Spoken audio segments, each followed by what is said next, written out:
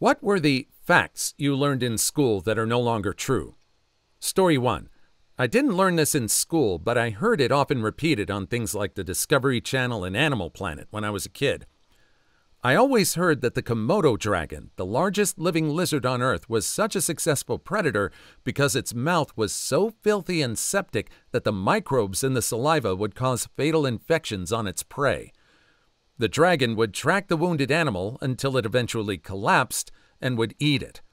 This, as it turns out, is not true, or at the very least, not the whole story. It takes days for microbial infections to begin to show symptoms in an animal as large as, say, a water buffalo, but animals were collapsing hours after being bitten, not days. Microbial infections from their saliva couldn't explain how rapidly these large mammals were being unalived. This lie was repeated throughout my childhood, and I even heard it repeated at the San Diego Zoo as recently as last year. As it turns out, Komodo dragons are able to hunt so successfully because their saliva contains venom that they produce from their venom glands. I thought that until this very moment. I never felt so betrayed as when I learned it. Apparently, they didn't even know about the venom glands until 2009, with some evidence of venomous proteins going back to 2005. Zoologists were pretty surprised to learn this too. For decades, conventional wisdom was that there were only two species of venomous lizards, the Gila monster and beaded lizard. Then they started looking for venom proteins in saliva. Turns out, instead of two venomous lizards, it's actually more like 1,300. Also, almost all snakes have venom.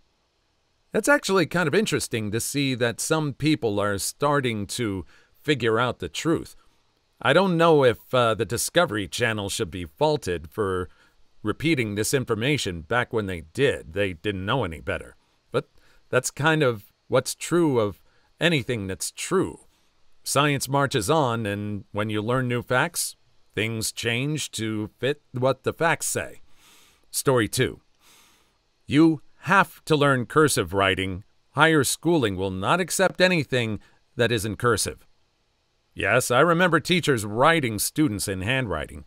Teachers would write the alphabet in cursive, and students would do it in print. This was the only argument they used as to why cursive was better. Then high school came, and no one wrote in cursive, and everything we handed in had to be typed. Joke's on them. I combine cursive and print when I write. Sometimes I can't even read what I wrote. And here I am grading papers that are barely legible because of poor handwriting. Forget cursive. Teach kids some freaking penmanship, for crying out loud. Just needed to vent. Edit. Just to add, this is at the college level, USA. Edit 2. Okay, I know most of you type lab reports, and I agree with you. However, these are not reports in the sense of writing your procedure out, etc. These reports fill in the blanks, like this example here. Edit 3. I was definitely not expecting this to blow up like this, so I should clarify a few things. I'm a TA for a 100-level engineering class. These labs are completely ridiculous. Unfortunately, I have no control over that. And after reading a lot of what you all have said, pen and paper have somewhat lost its place now that everything is going digital. I would argue that good penmanship is still needed in certain jobs, and it simply makes life a little easier for those who have to read it. With that said, my signatures still look like chicken scratch, and no two signatures are ever the same. Well, I don't think we're talking about signatures aside from just writing. Signatures are kind of meant to be kind of messy. That's something that we quickly have to identify ourselves with all the time. As far as typing, I took typing in high school, and I definitely needed that compared with all the work I do with computers now. I don't know if handwriting is still as important as it is back then, but at least just be neat when filling stuff out. Story 3. There are 5 senses. I'm actually getting my PhD in neural engineering, and it blew my mind when I started learning all the other ones. Now, it totally bugs me that we were ever taught it. Strictly speaking, there are dozens of senses, dozens, which lead to multiple perceptions of being. I think the general subject is quite complicated, though, and probably prudent to hold off trying to distinguish the two to children. Edit. I can't believe how much this has blown up. The biggest reason I love this community is for its curiosity. Seriously, stop apologizing for asking questions. Instead, be proud of your questions. As a scientist, I am 100% dedicated to the pursuit of knowledge, so you don't need to apologize for stupid questions before you ask. There's no such thing. Could you try to list them, from most important to least preferably? Not the original person. I don't think there is much agreement on exactly how many senses there are, but some of the most commonly agreed upon ones that I've heard of: a sense of temperature, sense of bodily orientation, sense of pressure, sense of thirst and hunger, sense of balance and acceleration, sense of pain, etc. Edit. To the people trying to poke holes in this and saying that this is just touch over and over again, I don't know, dude, just parroting stuff I read. Edit 2. Hey, just a heads up, if you're thinking of posting that these are just a subset of touch and don't deserve to be their own senses, about 50 people beat you to the punch. Take is no longer hot. Edit 3. Grammatical errors are intentional, don't worry about it. I was looking at that list and I was kind of wondering if all of those were part of touch too. I don't know about sense of pain though. That doesn't exactly happen with just on the surface. There could be pain inside of you as well. What do you think of those? Story 4. That fat is the biggest cause of heart disease. Sugar companies paid off scientists to focus the blame off sugar and push it onto fat. Edit. I'm not saying go out and eat bacon, sausage, and steak for every meal. I'm not saying you can never eat sugar. I'm just saying we used to demonize all fats, saying they lead to heart disease, when we know now there are good heart-healthy fats. We also went through a period where reduced fat foods were considered healthier, even though they had extra sugar to compensate for the lack of taste. I'm not your dietitian nor your cardiologist. I'm just noting that there seems to be a shift in the tide on our views of sugars and fats. All right, I remember that. We were always cooking things on pig fat. Then they came with animal fat is unhealthy. We half ignored that as a family. Some years later, actually, vegetable oil is worse than pig fat. Basically, the exact concept behind all low-fat or zero-fat foods that are all over the place. People are slowly starting to realize that fat isn't bad for you, but rather sugar is the main issue. The problem is actually the other way around. Low-fat products are a problem because they would taste like trash if the lack of fat wasn't often compensated by tons of sugar. Story 5. Breakfast is the most important meal of the day. Nope, just a slogan paid for by Kellogg's. Edit. To be clear, I don't think you should skip breakfast or that breakfast is unimportant. To think that would be just stupid. However, it should be known that this was a paid slogan to sell breakfast foods, not based on any facts at the time. It's probably best to eat 6 to 8 small meals of a variety of types and sources, none of them being particularly important, but important as a whole. What? Also, John Harvey Kellogg invented cornflakes because he believed that eating bland food would stop people from self-stimulating. And now Frosted Flakes are a thing. Take that, you self-flagellating Calvinistic jerk. I finish uncontrollably after eating a hearty bowl of Frosted Flakes and 7 other breakfast foods all by myself. They're more than good. They're great. Edit. Wow. Who would have thought it'd be about spunk at the breakfast table? Maybe now my dad can be proud of me, but I wouldn't count on it. Trust me, you don't want to get your hopes up of him getting his hopes up about me. I know from experience. Anyway, don't fail your finals or life in general. Have a nice day. Story 6. That 2 blue-eyed patients can't have a brown-eyed child. Apparently, not only is this pure hogwash, the genetics of eye color is more complex than that. It led to a lot of kids being rejected by their real fathers before DNA testing became available. My son was taught that you have to have the same blood type as one of your parents. He told his teacher that his dad is O positive, I'm A positive, and yet he's O negative. And the teacher gave him a funny look and told him that maybe we should have a talk. He came home in a panic and asked if he was the result of an affair. I was so ticked. Of course I had to be sarcastic about it. You figured it out. Dad cheated on me and got pregnant, which is the only way this could happen because you look just freaking like him. He calmed down, did a bit of research, then apologized. Sounds to me like his teacher is the one who owed you an apology. Teachers deserve a hell of a lot of latitude when it comes to matching up their education with what parents want. But insinuating that a kid might be the result of extramarital activities is pretty awfully inappropriate. Hell, I hope you had a talk with that teacher. How much you want to bet that this teacher wasn't even the biology teacher? Maybe they were the English teacher or the math teacher. Maybe they were the coach. What do you think? Story 7. Most Tyrannosaurus were completely feathered and their posture was really long and sprinty. At least that's what we can believe now after more study. At the time, I believed that they were upright iguanas with big teeth. Edit. I don't want to reply to all 70 or so of you. I said Tyrannosaurus, but T-Rex was the obvious notable exception. There were other Tyrannosaurus besides Rex. And we can believe the giant chicken theory right up until someone discovers more evidence that shows they were actually covered in razor wire and had biomechanical implants. They were actually covered in razor wire and had biomechanical implants, just the ones we'll dig up after World War IV. I know not with what weapons World War III will be fought with, but World War IV will be fought with razor wire dinosaurs with biomechanical implants. Einstein. Story 8. There's a bunch of stuff we learned, UK, in schools that science has since moved on from. A brontosaurus is no longer a thing, now called a patasaurus. Britain no longer has a desert.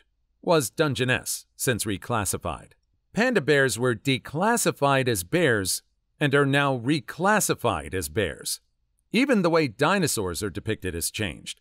Look at velociraptors in Jurassic Park to now. Now they have feathers. Actually, the brontosaurus is back.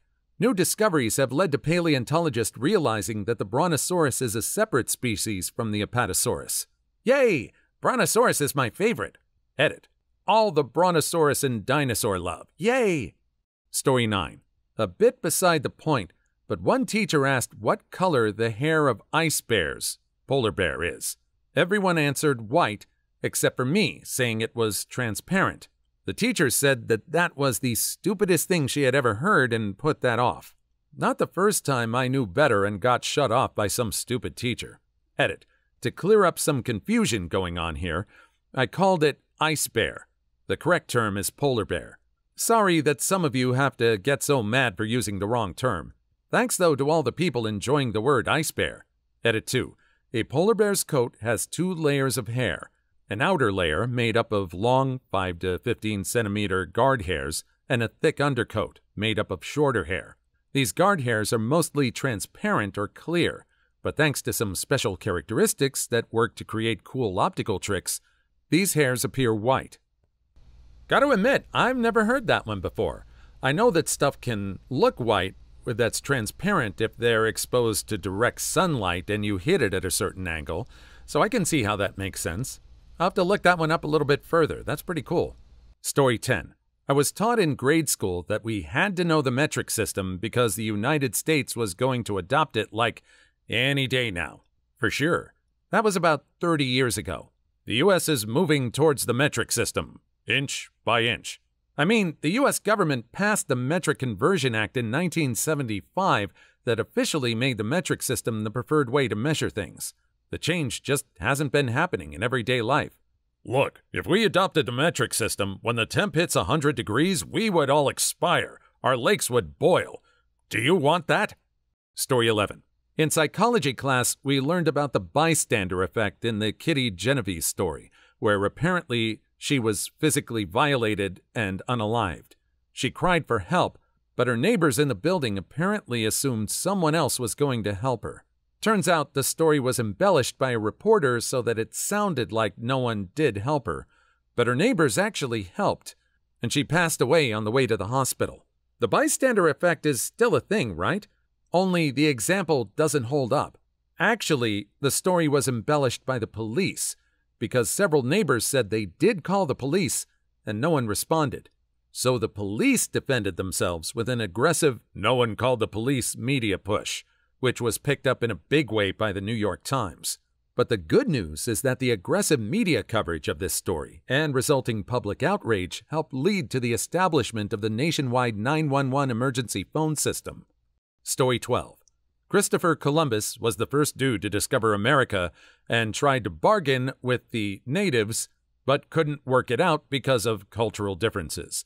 In grade school during the 70s, we were also taught that he sailed west to prove the world was round. We were taught that in the 2000s as well. What a load of trash. I have a graduate-level college textbook for teachers that also states the same thing. It was treated as fact. The book was published in 2015. Yep, those facts were drilled into my head as a kid. That, and there were cartoons, Bugs Bunny cartoons growing up that kind of moved along those same kind of facts. Since then, people have been doing some research and come up with a lot of very yikes kind of truths that, I don't know. If you're into looking those up, just be warned. Please like and subscribe if you made it this far. I hope you'll enjoy the rest of the video and have a wonderful day. Story 13. That glass is a liquid. This is apparently not true, but I believed it for a long time because things that I learned as a child somehow stuck around as truths way more easily in my mind. Edit. Apparently, it's sort of true anyway. As I've understood, most consider glass to be somewhere between a solid and a liquid fluid. Amorphous solid is the term I learned today. It does not have the crystal structure of a solid, but when cooled down, it's practically a solid as it doesn't flow. The old windows that are thicker at the bottom are not caused by the flowing of glass, but it's simply the way they were produced that causes this. Today I learned. Another edit. Comments don't fully agree on all the details. It's an interesting subject. Most seem to assure me that it is solid. And yes, I do realize that any substance can be a liquid, solid, or gas, etc., depending on the temperature. Story 14. There is a country called Czechoslovakia. This will always remain stuck in my head till the day I expire, and yet so much of it is out of date. Edit. Yeah, I am aware that some of it is straight up wrong. They played a bit fast and loose to get the song to fit the tune. My point was more that a number of valid mentions it makes are out of date, and it misses a number of new countries. Also, it's a very catchy tune, so there's that. I don't even have to click that. I know that's Yakko Warner singing the country song. Yes, I remember this so vividly. Switzerland, Austria, Czechoslovakia, Italy, Turkey, and Greece. The memories. Story 15. You only lose 2 teaspoons of blood during a period. Bullscat. Yes, I was taught this in nursing school. Boy, was I surprised when I started using a menstrual cup. One of the reasons I started using a menstrual cup was because my doctor wouldn't believe me when I said I bled so much. I wanted to be able to quantify it. It turns out I was losing anywhere from 200 milliliters to 300 millimeters of blood per period. That's only counting cups I completely fill, not the partially filled ones or the overflow amount I lose directly into the toilet or leaked out onto the pad. Story 16. My early teachers always said that the Pilgrims and the natives got along and had a happy Thanksgiving. All was joyous. But when I got to 4th grade, my teacher basically said, "Everything you know about Thanksgiving is a lie." And sadly, we learned the truth. At least you were taught that in grade 4. My grade 10 Canadian history class still taught that when the settlers came, everything was joyous and the fur trade was a turn-of-the-century operation. Took an Aboriginal studies class in university, and I was in shock. One of my favorite high school teachers either couldn't at the time or failed to even address the real reason behind reserves. Story 17. I was taught our 16th president was Jefferson Davis and that it wasn't a civil war because civil war isn't between 2 separate countries. This was in grade 5 in Alabama. Edit. I believe it was the individual teacher who taught this, not the school system. However, the school and community did have a few traditions honoring the Confederacy. Examples include local hotels on Mobile Bay firing a Confederate cannon into the bay once a week for the fallen Union and Confederate soldiers who perished at the bay while dressed in gray, and a handful of memorials. That doesn't make sense, much like Alabama. If Jefferson Davis was a president, he was the first president of the Confederacy, not the 17th president of the U.S. Make up your mind. It was either one country or two. Story 18. High school. No one will accept work cited from Google. College. No one will accept work cited from Wikipedia. Boss. I don't know, just Google, Wiki, or YouTube that stuff. Edit. All the people focusing on the citation aspect of this post, any boss that says, just Google that stuff, obviously is not looking for the cure to cancer. This post was about the legitimacy of the tools available to do research. Okay, citing Google is like citing a library. You might as well say that you got the information from Earth. At least cite the website that Google got you to. Story 19. When I was a kid, we were taught that penguins' feet didn't freeze because of their circulation. Turns out they have antifreeze proteins in their blood that bind to ice crystals and stop them from growing, so their blood stays liquid well below 0 degrees. Source? Worked at a university research center with a guy that did his PhD in antifreeze proteins. Edit. Proteins, not enzymes. Sorry, biochemistry. Does this mean I can put penguin blood in my car? Do it, and tell us the results. Story 20. 1. Pluto is the 9th and last planet in the solar system. 2. The atom is indivisible. 3. I will be successful if I get an A in every class. They first split the atom in 1917. Apparently, my school only heard about it in 2004. Story 21. When I was in kindergarten, we sat in a circle, and one at a time we'd enter the circle and act like our favorite animal, and the others had to guess what we were. My favorite animal was a cheetah, so I crawled swiftly across the floor. No one could guess it. So after a few minutes and repeated all 4 sprints, my teacher, who wasn't very nice to me, said, "I noticed you're moving very fast. A leopard?" To which I replied, "No, a cheetah is the fastest." She insisted she was right and I was wrong and never corrected herself. 2 years later, I had her as a teacher again because we had a very large 2nd grade class, and after some unrelated trouble, my parents confronted her with this story at a parent-teacher conference. She denied it and insisted, "We agree on that." This taught me everything I'd ever need to know about facts and authority figures. Story 22. The Great Wall of China is the only man-made structure visible from space. But space is visible from the Great Wall of China. I never understood why people said this. It doesn't make any sense, because the wall is not wide, just long. Right, like if you could see the wall, you'd definitely be able to see highways and stuff. Maybe if you tried tasting something other than, and there's this word I don't know what it is, asterisk, asterisk, N, asterisk, asterisk. Don't know what that word is, sounds very problematic, I'm not going to touch it. You'd have gotten better data. I see we found the guy who's still in school. Story 23. I don't know how common it is, but if the Earth were 1 centimeter closer to the Sun, we would be burned. 1 centimeter further from the Sun, we would be frozen thing. No, we wouldn't. The distance is changing all the time during a year. No one better jump then. Forget jumping. If you're a couple inches shorter or taller than your friend, at least one of you is doomed. Elliptical orbit? Interesting. Not sure if the flat earthers will agree, though. Story 24. The food pyramid. So I'm not supposed to eat 700,000 calories a day? Edit.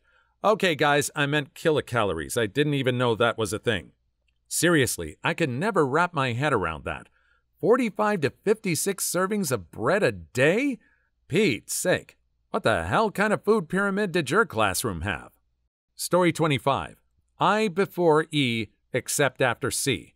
But I have weird beige neighbors.